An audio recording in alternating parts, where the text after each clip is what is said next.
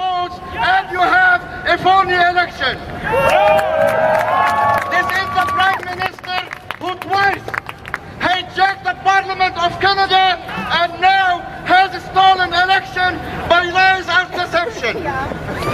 He is a partner with George W. Bush on the lies and deception, with war on Iraq and with war on Afghanistan. We're not the United States! Brothers and sisters, you heard other speakers talking about the billions of dollars being spent on the war machine and being spent on oppressing us. And I say oppressing us, many of you remember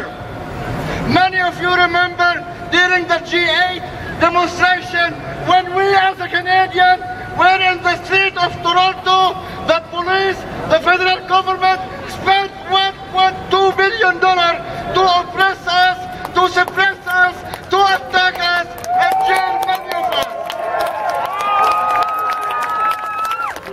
So brothers and sisters, when you hear Stephen Harper next time talking about democracy, tell him, Steve, shut the hell up. Steve and your government, shut the hell up, because all what you've been doing is oppressing groups and organizations, students and unions, and anyone who will dare to stand up and to confront your agenda. Think with me. $1.2 billion to oppress Canadians during the G8.